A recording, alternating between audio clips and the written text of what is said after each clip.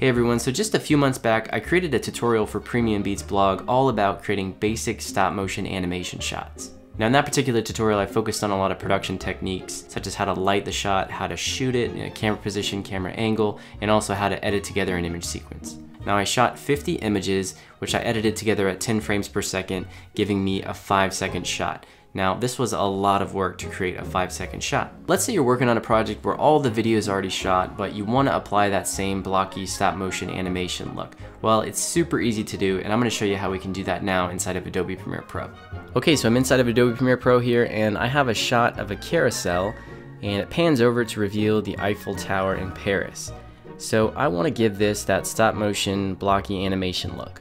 So to do that, first I'm going to go to Window, and I'm going to select the Effects panel. And if I open up the video effects folder and then go down to the time folder, you'll see right here it says Posterize Time. Now this is the effect I want. Now another way I could find this is just to type it in the search bar here, type in Posterize, and just make sure you don't accidentally grab the stylized version.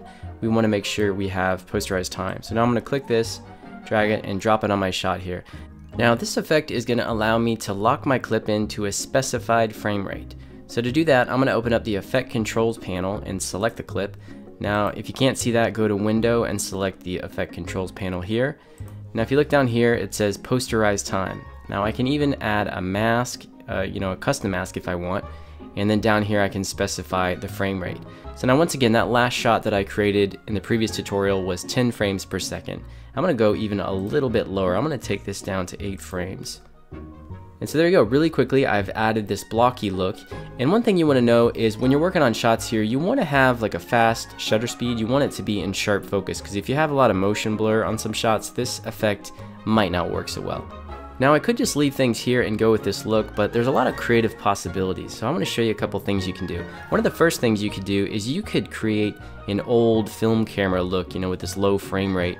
And let me show you how we can quickly do that. So I'm going to go ahead and go back, and I'm going to remove this Posterize Time, and I'm actually going to add an adjustment layer. So I'm going to go over here to this new item button. I'm going to select adjustment layer, and then I'm going to drop that over top of my clip here, and then I'm going to add that Posterize Time back to my adjustment layer. Now this will be really good if I'm working on a lot of clips that I want to apply this effect to. So I'm going to go back to Effect Controls, set this to 8.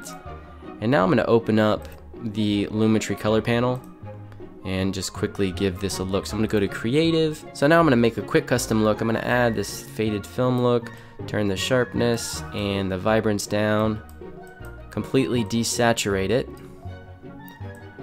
and then I'll go and add a vignette. Okay, now let's take a look at this.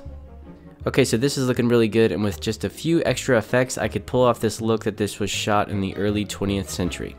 You can also use the Posterize Time effect to get some cool results with your motion graphics projects. So here I've gone to the Essential Graphics panel, and I found a Mogart template, and I specifically found one that's listed as Fluid. And let's see what it looks like. I've applied the Posterize Time effect to this one on the bottom here, and I've set the frame rate to 8. So now let's see the difference here. Here's 8 frames per second. And here's 24. Alright, so there you have it. There's how you can quickly apply a blocky stop motion animation look to your videos in Premiere Pro. Now if you're creating the stop motion look in a different way, please let me know in the comment section how you do it, or if you're using Posterize Time for something else, I'd love to hear about it in the comment section. And if you liked the video, hit the thumbs up button, be sure to subscribe to the channel, and I'll see you next time.